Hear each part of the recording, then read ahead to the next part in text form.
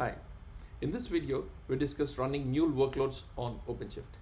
We discuss the motivation for running Mule workloads on OpenShift.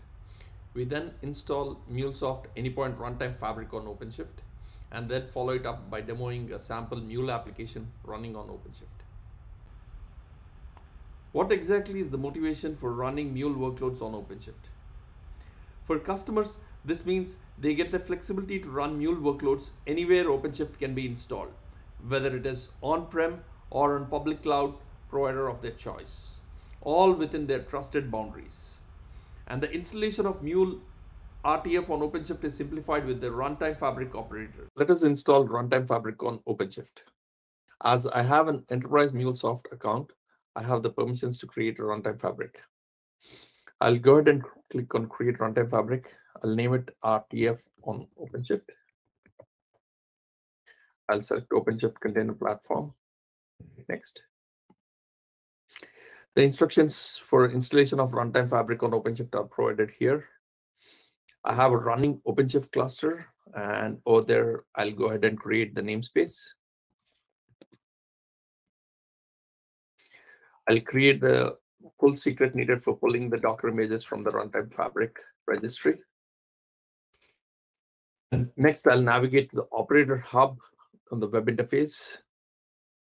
I'll search for Runtime Fabric and I'll install the Runtime Fabric operator. The Runtime Fabric operator has been successfully installed.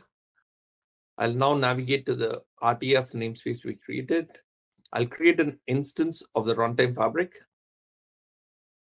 The activation data can be obtained from the Anypoint Runtime Manager. I'll copy it. The Mule license is the base64 encoded value of the license file you obtain from your Mule representative. And before creating create, I'll create a service account which we can use for running the RTF instance. I'll navigate to the RTF namespace. I'll create the service account which can be used for running RTF. I'll add needed roles. I'll toggle to the YAML view and add the service account which we just created, and we'll go ahead and create the Runtime Fabric instance. The pods are all running in the RTF namespace. There are no errors in the event logs as well. The RTF instance, it still says ready for activation, but it should be ready in a few minutes. The RTF instance is now active. We can go ahead and associate it with any environment that you want to deploy the applications to. Copy the ingress object from this particular template provided on the GitHub. Copy it to your OpenShift cluster. Make sure you modify the host name to match your cluster.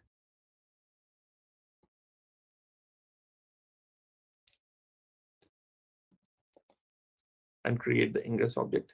The ingress will get reflected on your Runtime Fabric instance. And you are now ready to deploy applications onto this particular RTF instance. I'll now hand it over to Bharti for demoing a sample Mule app on OpenShift. I'm going to deploy an application which will send HTTP data and convert it to JSON and send it over to running ActiveMQ broker, and we would see that queue being created and the message being published onto ActiveMQ broker. The point to note here is that the ActiveMQ broker in this scenario is also running on OpenShift in another namespace here in the same cluster. So as you can see, this is the AMQ broker, and here we can see the pods running for ActiveMQ broker. So in our example, we would try to connect to this ActiveMQ broker from our RTF created OpenShift instance or project. Right. So to do that, so come back to your runtime manager and click deploy application. Go ahead and fill out the name here. So in our case, we'll be sending JSON data to ActiveMQ. So when it comes to deployment target, go ahead and select Runtime Fabric. This is my RTF instance that got created. And this is again similar to any Mule application. You either pick a jar file which is packaged and readily available in Exchange, or in my scenario, I'm going to upload a file from my local disk. So this is the application jar that has been built. And in this particular example, I'm going to externalize some properties. I have done that in the Mule app, as you can see here. This is the configuration XML of this particular flow. Let me show you the flow. So this is listener, there is a JMS publish of type ActiveMQ, right? And there is a logger. So here I'm externalizing the properties of HTTP port, JMS broker URL, username and password. So to supply that externally, you can give them here 8081, and my broker URL would be the service that is running on my OpenShift instance. Let's go ahead here and quickly grab the URL for this. So you go back to your AMQ broker that is running on OpenShift, go to your services, and in my case it is a TCP based protocol. So I'm going to grab the service URL here, come back, and this is running on listening on 616.1.6. Okay. And the other key that I wanted to give are the JMS credentials. And the nice thing is that you can quickly protect your sensitive information here by just hitting the protect value, which is great, I think.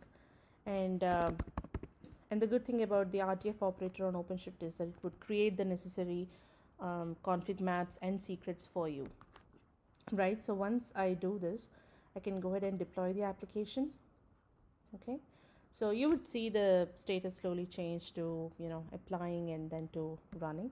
So we can go ahead and observe the status on OpenShift instance as well. Go back to the project that is RTF based.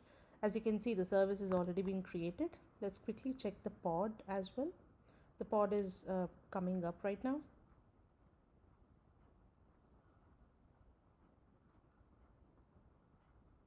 Okay, so the app is coming up slowly. And meantime, we can show you the config maps that have been created. So as you can see here, this is a sending JSON to ActiveMQ ML YAML that's been created, and here you see my HTTP port and the JMS password and username. They've all been mounted as secrets. So if you go to secrets, you can see them as well, right? And these are the two values that we wanted to mask. So let's quickly check if our pod is up and running. Yes, our application pod for sending JSON to ActiveMQ is up and running, right? These are the deployed logs. So go back to your project and hit the route that has been created, which will expose the HTTP endpoint to outside world. Go ahead and copy that URL, and at this point you can either use any REST client like Postman. In my case, I'm just going to simply use a curl command here, which I've already tried it out earlier. So you can come here and post the data that you want to be published onto the queue, right? And yeah, so that's it. So the queue should have the newly created message right now. So you can either check the pod logs here at this point, or you can also go back to your ActiveMC. Yeah, it is successfully published.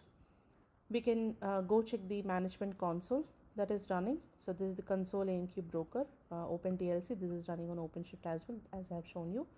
So you come back to your management console and hit queues.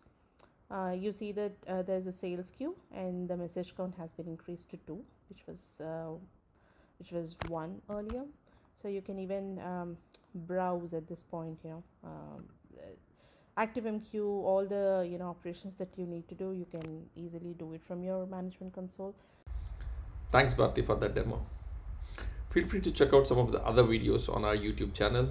If you have any questions, please feel free to reach out to us. Thanks.